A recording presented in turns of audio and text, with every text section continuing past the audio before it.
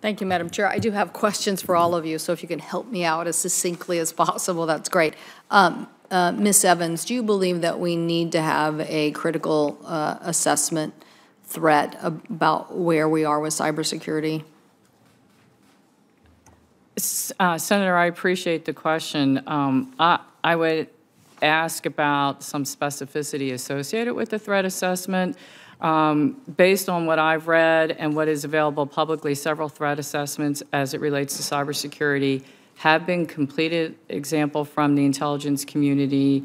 If you're asking specifically about the energy resources, it's my understanding that that has been done as a result of the executive order. And should I be confirmed, I would look at that threat assessment and see if there are any other additional gaps. I think I think what I should do is follow up with very specific on what we think is missing and see if you can help us out with an answer there.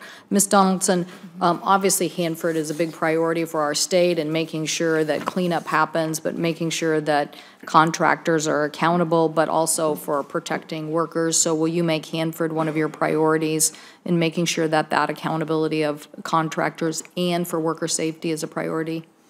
Yes, I will, Senator Campbell. Thank you. And Mr. Fall, on science and information, obviously we have a lot of concern that maybe certain science and information isn't being made public. Will you make sure that science community has data and modeling on climate and what it will mean for our nation and infrastructure? Yes, ma'am. Thank you. Okay.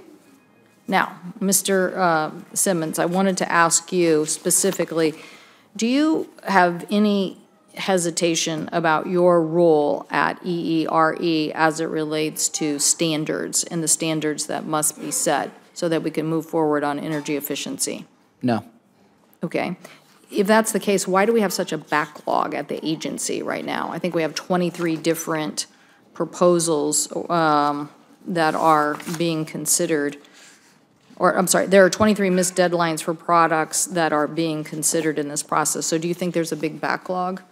There is a there is a backlog, and if confirmed, I will work to process through that backlog. It is, you know, there are two very important legal deadlines that we have. One is the date deadline for these regulations, to review them every 6 years, to review test procedures every 7 years, and also to when we set standards, because of the no backsliding provisions, we only kind of get one bite of that apple. That means we need to be very careful so that the rules withstand judicial scrutiny. So it's important to meet those deadlines and to really to meet all of our legal obligations when we're promulgating those regulations. So you feel qualified and experienced and full-throated, I guess, in going over to the House of Representatives, who's held up our energy policy that we've tried to pass because they don't want to look at things on the building side or appliance side, which we think are critical for getting consumers and businesses more energy efficiency?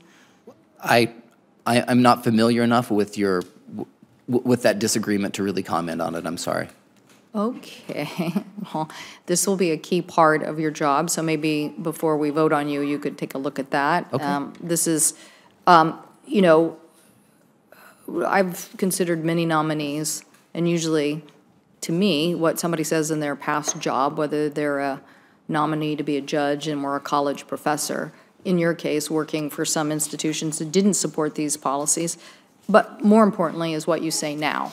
But I need to know that this agency is going to operate in the most aggressive manner possible. Coming from a state where energy efficiency has delivered over and over and over and over again for us. I have a whole economy being developed. You know, I have a whole block in Spokane that plans on being a net zero block. They believe in it. They believe in moving forward. Even though we have cheap hydro, you would think at 3 to 4 cent kilowatt rate that they wouldn't continue to be so adamant, but they are. And so I want that economy to move forward in my state and in our nation. So I need to know that you're going to be as aggressive as possible. So we'll get you that information about the legislation, and then you can take a look at it. And maybe that you and I have to have further conversation about this. But we have seen a slow walking by some on this, and I'm telling you, it's wrong-headed. It's the wrong approach, and our nation is going to be in the manufacturing base very, very competitive on an international basis if we can drive down electricity costs. So that should be our mantra, and I hope you will lead that charge.